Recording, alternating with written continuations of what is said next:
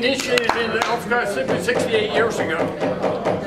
You don't understand modern technology. You can let him have the mic. Yes, But Bill. basically, I want attention. to... Okay. Use the mic. Dr. Porterfield, take it away. Okay, thank you. Basically, I thought it would be worthwhile giving people who had about 10 minutes a better background than they unquestionably have in the history of science at Hampden-Sydney. We've been doing this a lot longer than almost anybody else. And if you would go to the first slide, okay. The old college was down near the entry gates across from the football field. And none of those buildings are left because they were cherry built, and by the time we had 40 years of freshmen in them, which only gets you to about 1810, they had been beat to death. And the trustees decided they needed to build a new college. So they only had the land from the gates at the entrance to about where Hampden House is. Hampden House wasn't there, but that's about how far they had. And they bought the land from Hampden House down to Via Sacra. So, okay, now they got lots of space to expand into. And they only had one brick building, and it was not nearly as big as, this is a model made by Richard McClintock, and he's talented and devoted to Hampden-Sydney, but he has made things look a lot nicer than they were, okay? And the white building behind the brick building was built in about 1785 and was intended, according to the minutes of the board, for the first floor to be demonstration areas for chemistry and natural philosophy, also known as physics. And so we had a building with a designated science lab area in 1785, and there are virtually no other colleges in the United States that can say that. Do the next one. The college in about 1819 decided to move ahead with going to a big fancy brick campus, and they hired the president in those days was always a faculty member who served the duties of president and got no extra pay and no release time. But Jonathan Cushing was the fireball, and he was president, and he set out to build a building like the big building at Princeton. And they built this one passage at a time. First passage down here got built, and they moved seniors into it. It's dormitory, and they moved seniors into it in 1824. Then they built the second and third passage here, and that was going to be the educational area. And when they got around to building fourth passage, that was going to be dorms again. And so everything except eating meals would go on in this building. And they built down here to the left of the picture a dining hall, which some of you know as the Alamo. But the central area here was only 3 stories high because they had to get some high ceilings in it. The ground floor was going to be a chapel and auditorium. The second floor was going to be 2 rooms that reached all the way through the building, and for chemistry and natural philosophy, physics, lecture or demonstration rooms. And the third floor was going to be the 2 student debate societies that were here, which they needed because they had all of the books. The college had no library. The 2 debate societies had all of the books, and so the third floor was where those books were kept. And the third passage down here was classrooms. There were 4 floors and 2 classrooms at each floor. So each of the 8 faculty members could have his own classroom, which meant you didn't have any faculty offices, but never mind that. The point is that, again, we had beginning operating in about 1832, we had a building, an educational building with a designated science area. Next one. Now, that only works as long as you have few enough students that everybody can live in one of the dorm rooms. And by the 1880s, we had expanded to the point that this was simply not going to work. So what the college did was to set up a new building which would have the strange stuff from the second passage of Cushing. Sorry, it wasn't called Cushing, it was just called the college. Hampden didn't name buildings for people until the 20th century.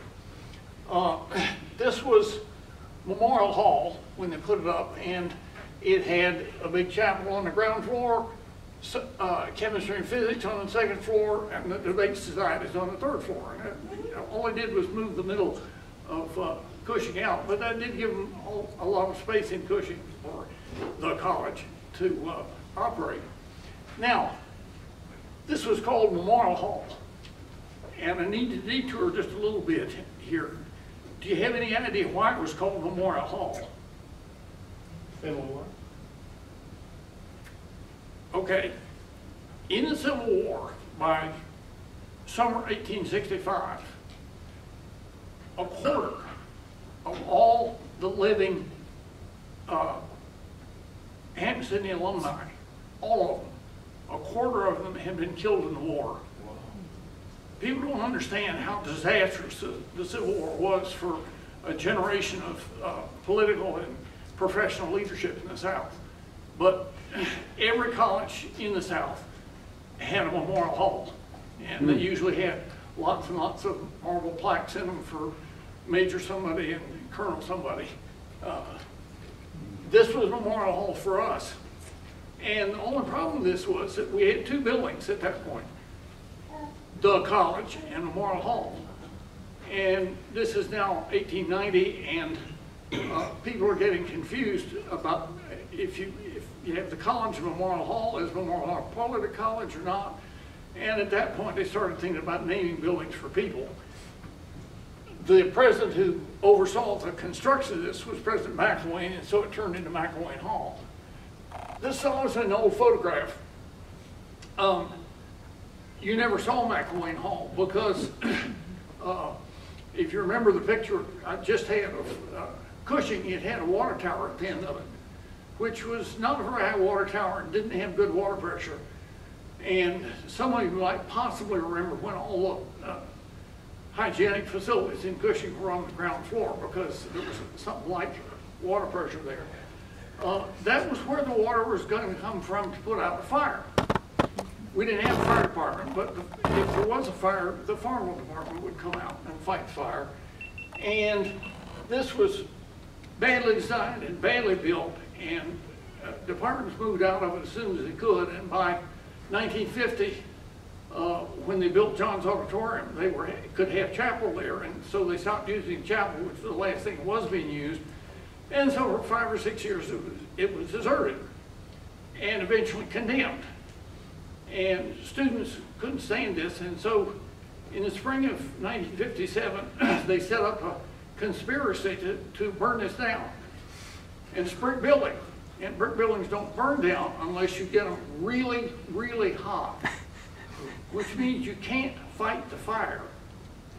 And so they set up an elaborate conspiracy to have all the students in Cushing flush the commodes endlessly to use up the water from the water tower.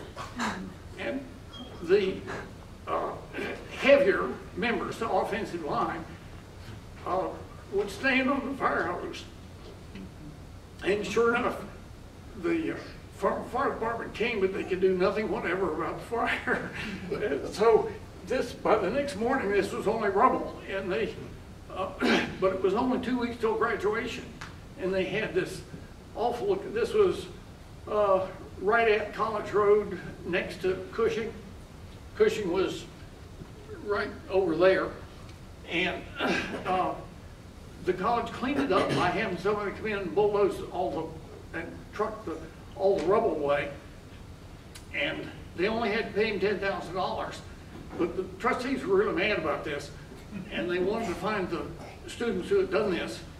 But the business manager pointed out to them that the building was insured for $50,000, and so they were going to make a $40,000 profit from it. And at that point, they forgot about finding out.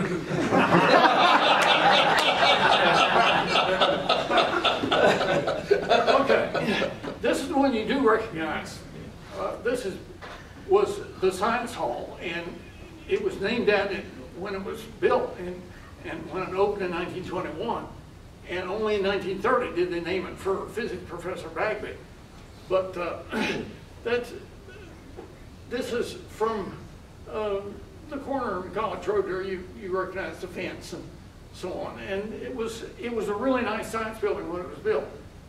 The Flexner report on science in American medicine had just come out about 1910, and colleges were all desperately trying to build really first-class science facilities, and we had what was really a first-class science facility. And the only thing wrong with Bagby was that the architect said, okay, we'll design you a building. How many students do you have? And the college said, accurately, about 100 total student body. And the architect said, okay, how many departments go in here? 3. How many faculty do you have in each department? Are you crazy? 1. And so they built a building with 3 floors and 3 departments, and each one had a handsome faculty office in it, which nobody had ever had at Hampden-Sydney before. And when I say handsome faculty office, it had a private restroom and a research lab next to it. And what Morton Hall thought of this, I have no idea, but I can't imagine it was a happy relationship. But that worked fine as long as you had 100 to 150 students. By the late 50s, we had 450 students, and we had over 500 by 1960. And so we set out to build another building that was significantly bigger. This building was designed for 1,200 students, and we never got much past 1,100, but everybody still fitted in place. What we didn't have was between 1968 and the present was that all 3 sciences became much more heavily instrumented. In other words, we didn't have a good way to handle instrumentation. We could handle the people. We hadn't outgrown it this time, but we needed it. So, you know about this.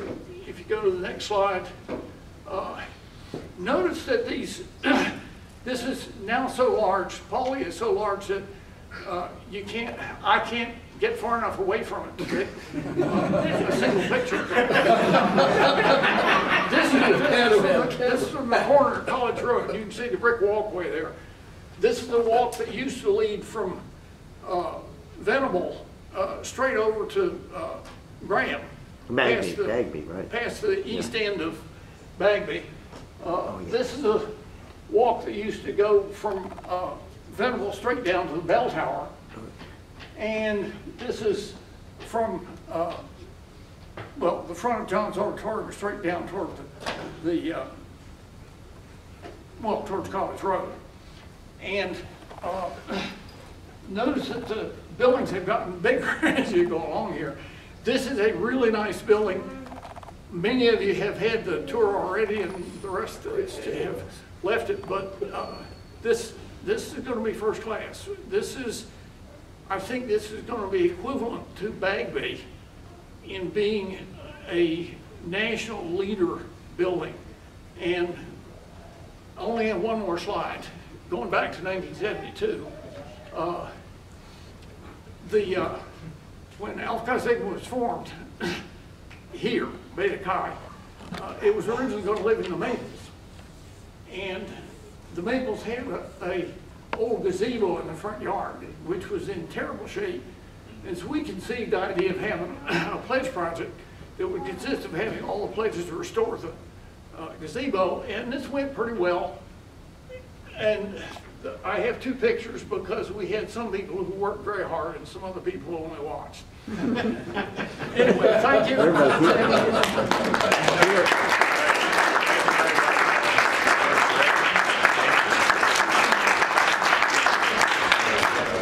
All right, awesome. So thank you very much for that. So like I said, the plan was just people could head on over to the TI and grab a drink and socialize. But we'll meet up again at Charlie's officially for dinner and everything. I think it's 6, right, Benny? Mm-hmm. Yeah, so 6 o'clock. So if I don't see you at the TI, then I'll see you at Charlie's. So, all right. So the medical school was actually based here for a while. When was that? Actually, no, No. it was home here with Paul's and Richard. So the The reason they left was that they didn't send them back. Would not let the med school back. They closed their factory. The TI? Yeah. I'm going to put my bag in my car. Let's get a beer. Hampden-Sydney College let those